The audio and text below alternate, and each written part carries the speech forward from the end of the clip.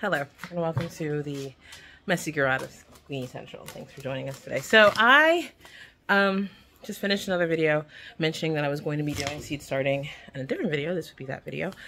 And so I am.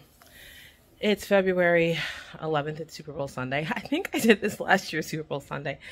And I was going to make a video originally starting out with cleaning your seed pots. So I am not the best with cleaning up in time. We're just going to admit that out loud.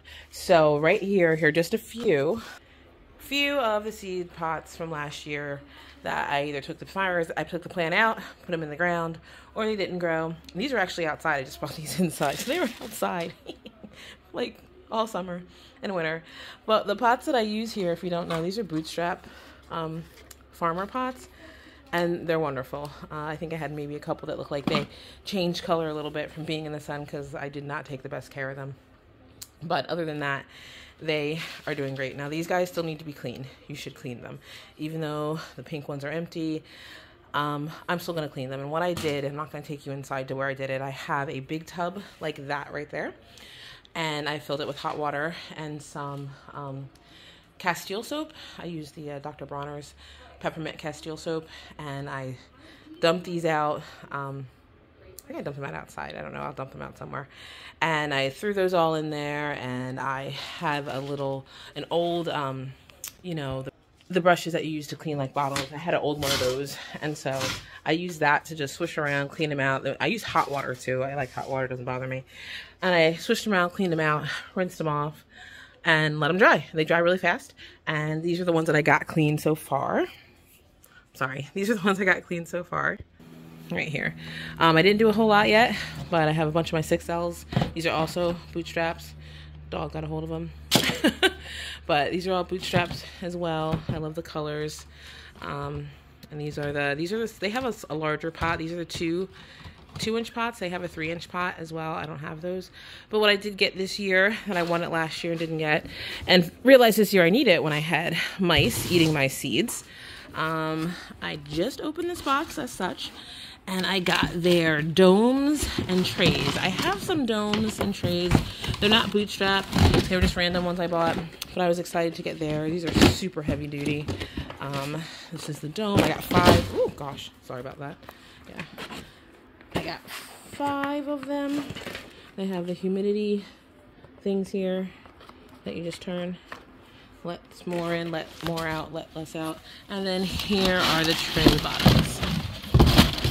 So these are super, super thick and sturdy. Very thick and sturdy. These will last forever, I think. So I think I can fit 32 pots in these and 8 of the 6Ls. But we are going to start planting, and this is what we're going to be planting in.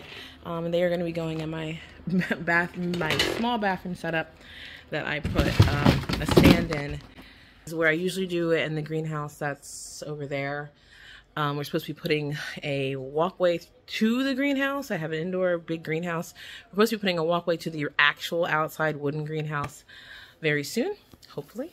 So I didn't want to start putting stuff in there, and if somehow it happens soon, because I could have stuff in there all the way through like May, I didn't want to have to deal with that. I will still be using the workbench one, which has a large heat mat on it, but it's still messy. So I'm going to be starting what I start, which will be mostly cold crops, in the bathroom, the hall bathroom that no one uses the shower because it's scary dangerous.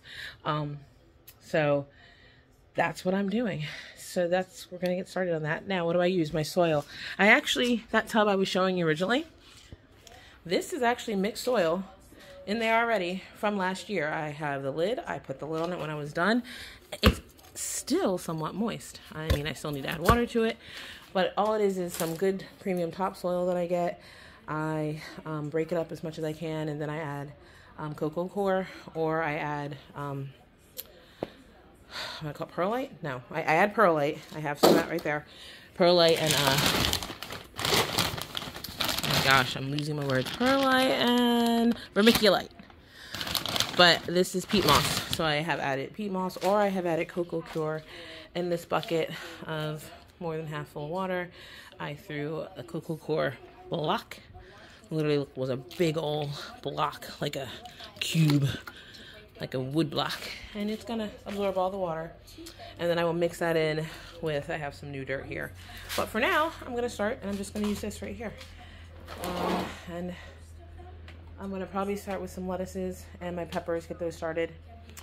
And I'm not exactly sure, but I'll show you once I do it. Okay, so I am set. I have filled them all with water. I actually have, with water. Filled them all with soil. Actually used my little spray bottle. No, that's not what's in it. I cleaned it out. But I use that spray bottle to give them all a nice spray, dampening off the top. These are all mostly broccolis of some sort. I've got the regular Dicho broccoli and Waltham 29s. Then I've got some Chinese broccoli and some, I have a Chinese cabbage in here just because they were in the same container. This is a type of Chinese cabbage, almost salad-like. So I'm trying it for the first time. We'll see how that is. Only making one little pot of that. Snowball cauliflower, cauliflower romanesca, burgundy broccoli, and broccoli rabe. So this tray is going to be all broccoli, and I need to wash some more pots out so I can plant some more cabbage. Sorry, hiccups, cabbage. And my peppers and whatnot. So I can't even do that in here because I have not cleaned them all out. So I'm going to finish this, get these planted, and the smaller ones that are way over there. Now look at my messy garage. I'm going to plant some herbs, get my basil started, plant some parsley because that takes a little while to get started. Plant some more sage because I think sage actually has to be cold stratified because I finally have some sage growing outside from the cold. Sage and oregano will keep growing and growing. I'm going to plant some more sage, rosemary. I might plant oregano, I'm not sure. Get those started so that they can go out. I'm going to keep them in pots this year because then I can keep them in the greenhouse over the winter of next winter and keep using them, which is great.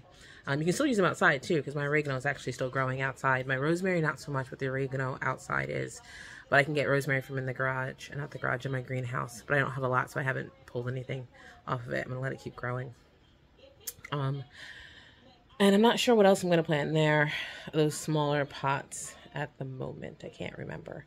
So I'm just making little wells. I'm using my little baby shovel here. And I just push the dirt to the side. You can use it with your finger. I usually use my finger, but this was just a little easier this time. Give myself a little well, and then I'm just going to drop the tiny, tiny seeds that they have in the hole and cover them back up. And then I will dampen them all again by spraying again on top just to make sure that they all get contact with the ground and are nice and wet. So that's what I'm doing. So I forgot to take the video of the setup. It's not a great one, it's what it is. So it's been 10 days and they've all sprouted pretty good. Trying to keep them low. Some of them look like they're getting a little leggy, even the light's right there. Next steps, I am going to have to separate them. Yep, maybe tonight I'll separate some of the broccolis. I can't grow cauliflower to save my life, it looks like, but oh, some of it looks like it's starting to sprout. Okay, alright, first time for everything. Thanks for joining us. See you next time. Have a blessed day.